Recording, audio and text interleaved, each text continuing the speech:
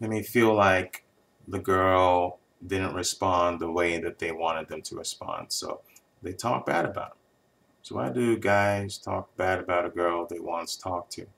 It may be because the girl just didn't respond the way they wanted, or maybe the girl responded the way they wanted, but it just didn't go the way they wanted.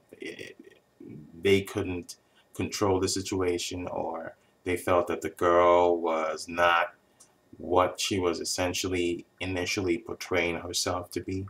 So it could be reasons like that.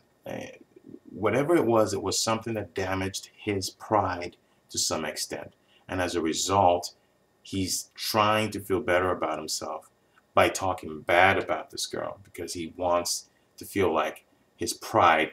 He wants to. He wants his pride to feel like some kind of boost. So by talking bad about this girl, he thinks that he can boost his pride.